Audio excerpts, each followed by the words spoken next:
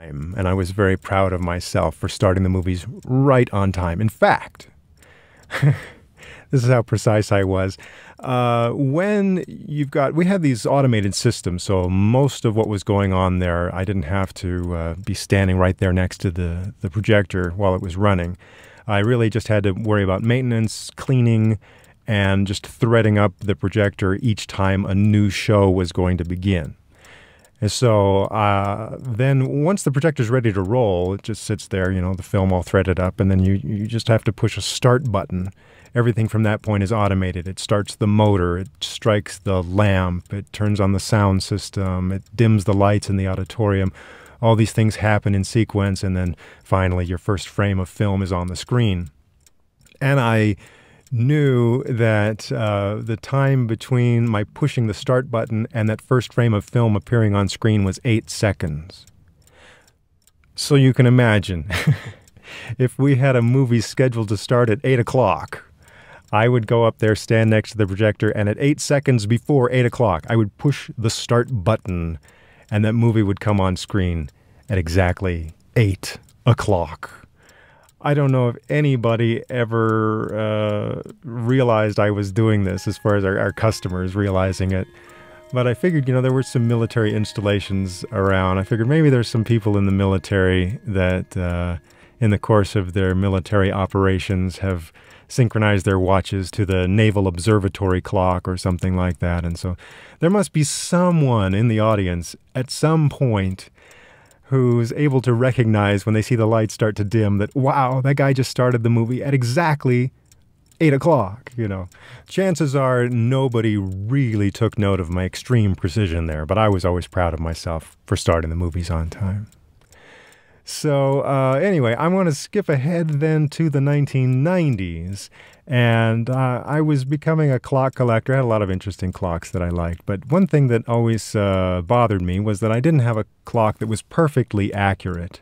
So I was always having to just adjust my clocks here and there, and daylight saving time was a big deal because I'd have to change the time on dozens of clocks that I had in my collection. I remember going to a clock shop and asking somebody there, is there such a thing as a clock that can set itself using these atomic clock broadcasts? And they actually had one. It was a clock that was made more for industrial purposes because there are clock systems that they might use in factories or schools, universities, whatever, where you've got one master clock and then every other clock in the building and throughout the different rooms of the building or around the campus or whatever, those clocks are all wired into the master clock. And then all of those clocks throughout the building or the complex display the same time as the master clock. And they had something like this at this one clock store that could set itself by receiving the radio signal from the WWV broadcast. And I thought, oh, that's a great clock. Can I get one of those? He said, well, they're actually made for industrial purposes. They're very expensive. They're really not practical for what you want. And I said, well, that's too bad. And he did assure me, though. He said, I've been to the conventions and I'm familiar with what the industry is doing in the whole clock making industry. And he said, just there are some people working on this, so just be patient.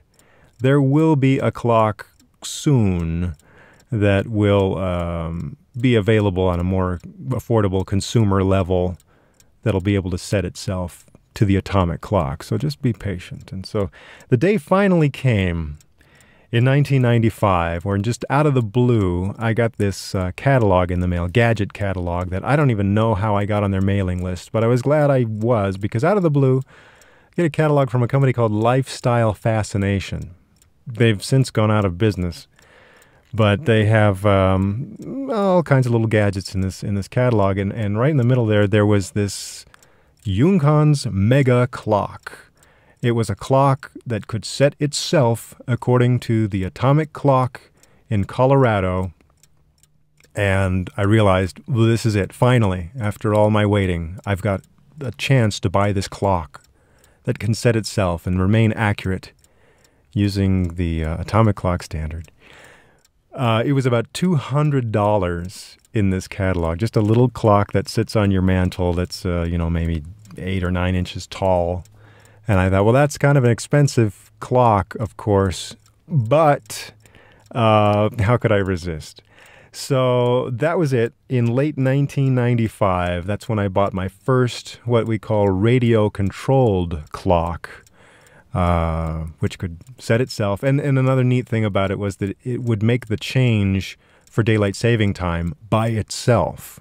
So that was fun. You could just leave it running. And until the battery wears out, you never have to adjust it at all. You've got a clock that's showing you the correct time, right down to the second. So that is a not-so-brief summary of my interest in the subject of atomic timekeeping. And I'll have more to say about the technology and about the products, and less to say about myself in upcoming podcasts. So I just want to thank you again for giving me a moment of your time to enjoy the Atomic Timekeeping podcast. I hope you'll join me again next time when I'm going to talk about the technology that makes the real atomic clock work. And, well, that'll be fun for the next Atomic Time podcast. Also, if you have any comments or feedback, I will accept your email. The address is atomicelmer@gmail.com. Okay? atomicelmer@gmail.com. I'll be happy to entertain your thoughts there. I may even quote your email on an upcoming podcast, so let me know whether or not you'd like me to do that. If you want to just tell me your name and where you're from, that might make it fun if I quote your email in an upcoming podcast. So again, thanks, and we'll see you next time on the Atomic Timekeeping Podcast.